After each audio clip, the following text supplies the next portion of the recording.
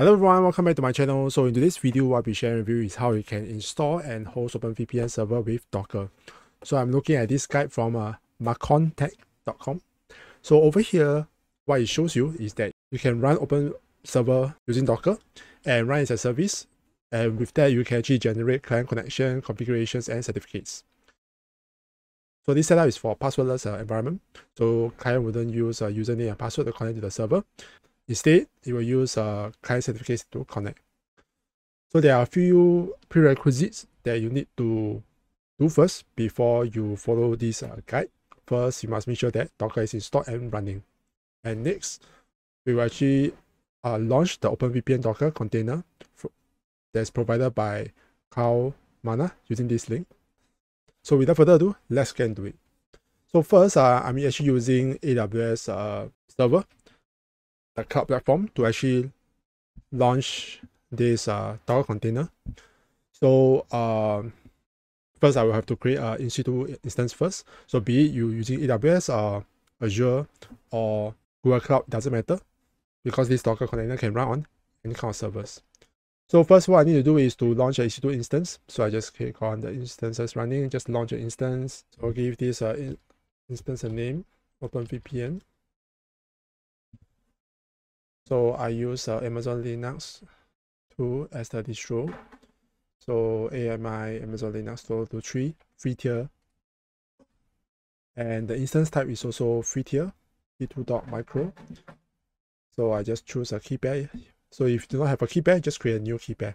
So network setting, I just leave it as default. So auto assign public IP, I just enable. Create security group. So storage, I also leave it as default. So I just launch instance. Okay, so let's go back to the instance. So just so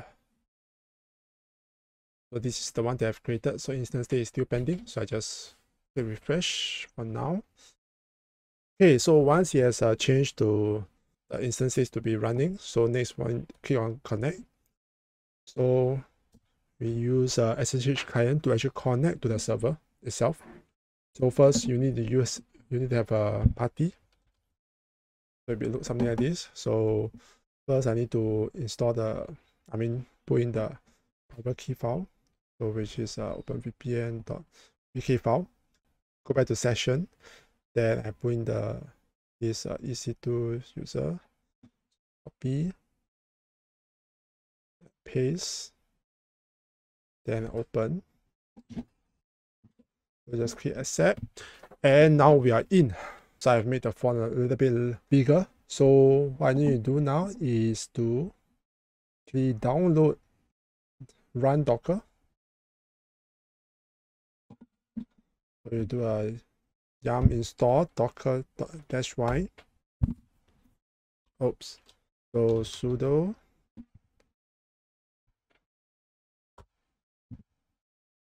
so just wait for it to download.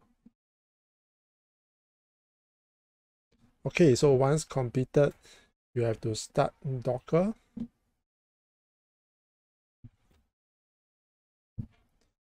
Oops, SD9.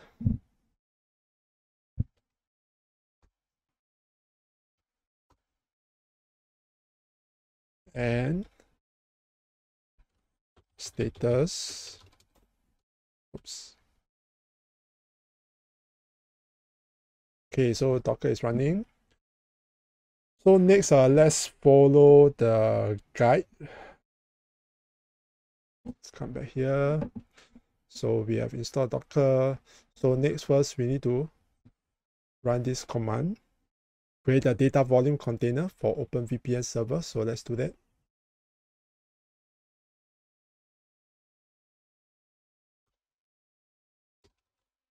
So let's clear now. Let's do that first. Then next, what I need to do is, let's take a look. Our next step, create a data volume container. So let's do that. Okay, maybe we do one more time.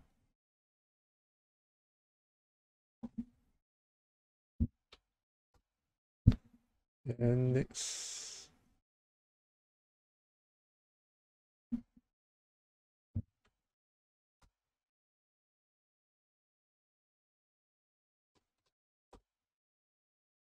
Okay. Interesting.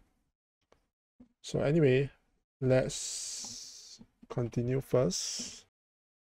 Then next, we download the OpenVPN server document file. Set it to a server's host public IP address. So, okay, so what's my public IP address? Is this? So let's do that. Okay, next. Okay, so now we have a problem. Every time we run the Docker command, we have to run sudo. So what you can do first is that you can grab to see whether there is a Docker group. So there's a Docker group. So next what I want to do is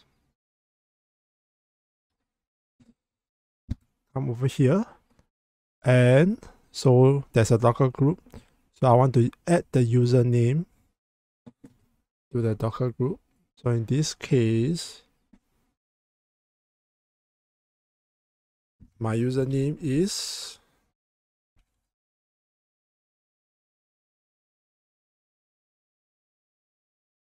EC2 user.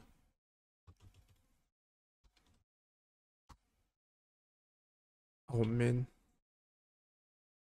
So let's do that. Okay, so adding user to the group Docker. And next, what I want to do is, let's see. So make sure that the user is in the Docker admin group. So let's see. So EC2 user is in the group now.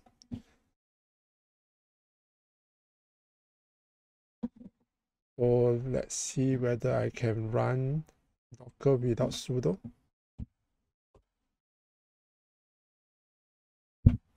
So I still got permission denied.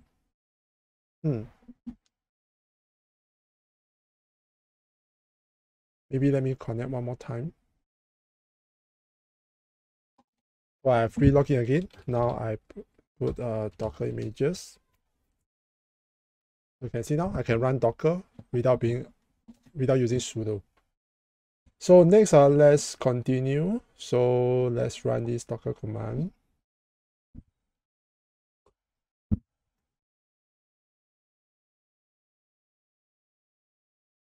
Sorry, I've not installed the image. So next, before I do that, I have to go to the home folder, EC2 user. So I have to install the Git first. So let me see.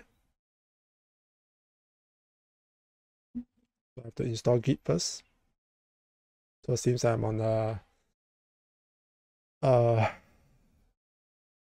can use this command.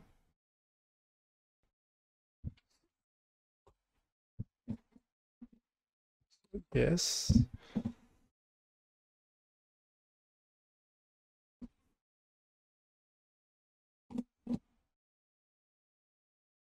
So let's go back here. If I click on this link, you see that there's this docker pull command. So we can just copy this. Okay, once completed, then you can pull using Docker.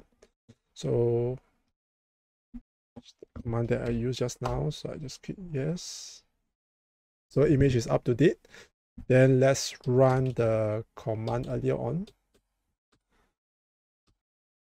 This one. Enter. Okay, so yes, I successfully generated a config file. Let's see what's next. So I've done that. Now the OpenVPN server image file. So it should be something like this. Then we will generate and retrieve a CA certificate and client certificate. So let's do that. Just copy and paste.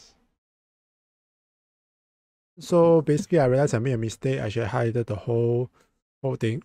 So what we'll do now is this. Let me go back here. So let me generate the CA certificate now. So I need a new CA key phrase. Re-enter. Okay, EC2 user, common name. So now you will generate. Okay, so once it's done, let's go back and see what else we need to do next. So now we have the CA certificate. It will be valid for the next 3 years. So next we want to do is run the Docker command to start the OpenVPN Docker container. So let's go back here.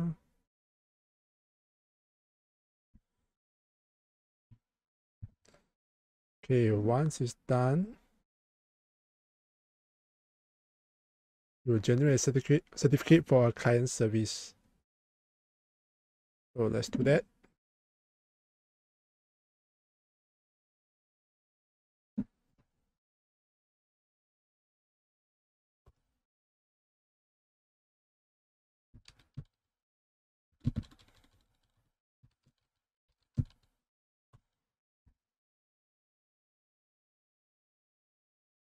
So next, we have to run the following command to compile the OpenVPN connection config file and retrieve it from the Docker container to the host server. Okay, so let's do that.